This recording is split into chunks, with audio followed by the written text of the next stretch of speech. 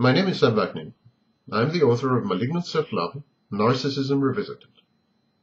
With the advent of Web 2 and user-generated content, the Internet has completed its transformation into an anarchic and lawless ochlocracy, mob rule. The Internet is a mass medium, and like all media, it must be regulated. The laws that apply offline must, and in due time, will apply online, especially once legislators are exposed to the less savory aspects of the web. Inevitably, the legal situation varies across countries and continents. Internet penetration has reached different levels at different times and different places. Thus, the following observations and recommendations are not universally valid or applicable. In some locales, various aspects of cyberspace have been tackled by governments and legislatures, albeit rarely fully and satisfactorily. In others, the field is wide open, and the Internet resembles the Wild West at its worst moments. Laws and regulations passed and intermittently enforced against cybercrime attempt to prevent and constrain only a few obviously illegal acts. Spammers, spyware purveyors, child pornographers, and terrorists are the blatant tip of a much subtler iceberg of malicious and pernicious misconduct. These are the minimal, initial steps that have to be taken in order to forestall a meltdown of this indispensable utility, the Internet. Number 1. Slander, libel, and defamation versus free speech. The legal status of owners, editors, administrators, webmasters, and moderators of websites, bulletin boards, forums, boards, groups, lists, wikis, and user-generated content websites, online news sources, search engines, and portals, blogging communities, all these, their legal status should be equated to that of publishers and journalists in the print and electronic media. Consequently, all of them should be held liable to civil damages and to criminal charges arising from actionable libel and defamation posted on their properties, if they don't act promptly to comprehensively remedy said libel and defamation.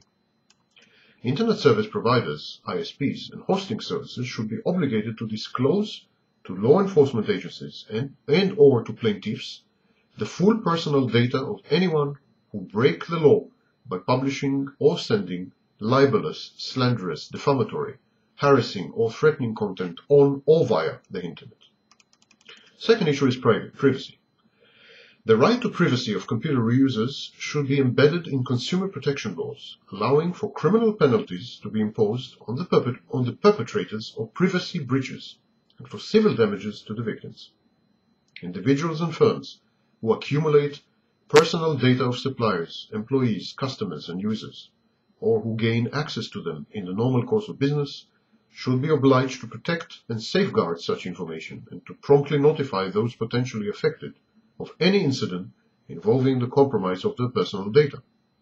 Failure to act reasonably diligently to prevent identity theft should become a criminal offense. Exceptions should be made only for law enforcement needs, and even then, only pursuant to warrants issued by especially designated courts, such as the FISA mandated courts in the United States. The third issue has to do with copyright and intellectual property. Intellectual property laws should be considerably relaxed and fair use provisions considerably expanded to accommodate and reflect the nature, possibilities, and constraints of digital renditions of information and intellectual property.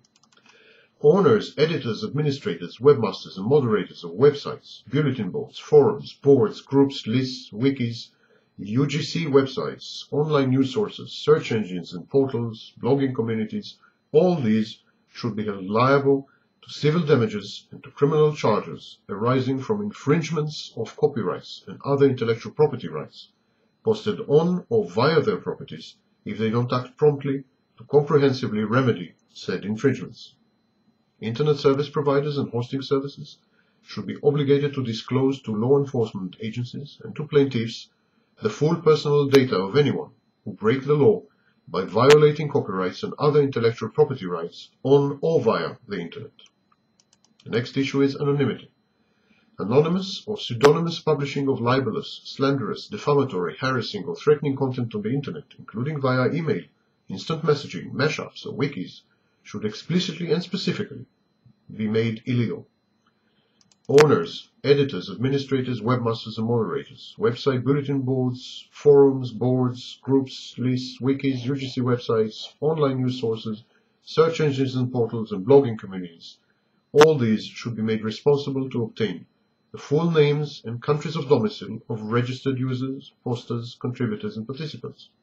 Upon the first request of an injured party or a law enforcement agency, these owners, editors, administrators, and webmasters and moderators should be obligated to make these personal data public in conjunction with libelous, slanderous, defamatory, harassing, or threatening content published.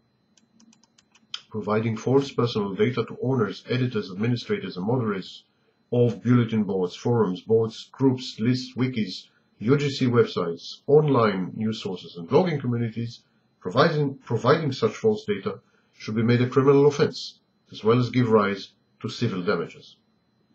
Providing false personal data or remaining anonymous while sending or posting libelous, slanderous, defamatory, harassing, or threatening correspondence, for instance via email, should be made a criminal offense, as well as give rise to civil damages. Internet service providers and hosting services should be obligated to disclose to law enforcement agencies and/or to plaintiffs the full personal data of anyone who breaks the law by anonymously or pseudonymously publishing or sending slanderous, libelous, defamatory, harassing, or threatening content on or via the Internet. Then we have licensing and antitrust. All licensing requirements, content laws, and regulatory supervision that now apply to the print and electronic media should apply to websites, to bulletin boards, to forums, to boards, to groups, lists, wikis, UGC websites, search engines and portals, online news sources, and blogging communities. Internet should be subjected to supervision and regulation by the relevant government oversight agencies. Example in the United States, FCC, FTC, SEC, and others. Competition, antitrust laws, and regulations shall be extended to apply to the Internet, or where they are already applicable, should be enforced to ensure search neutrality, equal access to information, equal access to computing platforms, fair competition. Truth in advertising and misrepresentations are also a burning issue. The owners, editors, administrators, webmasters, and moderators of websites, bulletin boards, forums, boards, groups, lists, wikis, UGC websites, online news sources, search engines and portals, and blogging communities should have to truthfully describe the nature of their Internet properties and all other pertinent information items that may be required by a reasonable user, including their ownership structure, privacy policies, sources of information, affiliations, potential and actual conflicts of interest, outstanding lawsuits, risks associated with making use of their Internet properties, and other pertinent disclosures. Misrepresentations should be explicitly and specifically outlawed and carry both criminal penalties and civil liabilities. It is not too late to restore a semblance of lawfulness to the Internet. True, the web has been hijacked by stalkers, criminals, big business, and scammers. Even honest users are clueless as to what is and is not allowed. As far as the overwhelming majority of surfers are concerned, voluntary codes of conduct and the much vaunted netiquette have utterly failed to render cyberspace safe or indeed serviceable. The invisible hand of a market is indeed nowhere to be seen. It is time for legislators and regulators to step in. Even a moderate dose of legislation, and the willingness not to succumb to either mob or business pressures, will go a long way towards restoring the Internet to its original purpose, the civilized and lawful, not to mention pleasurable, exchange of information and opinion over computer networks.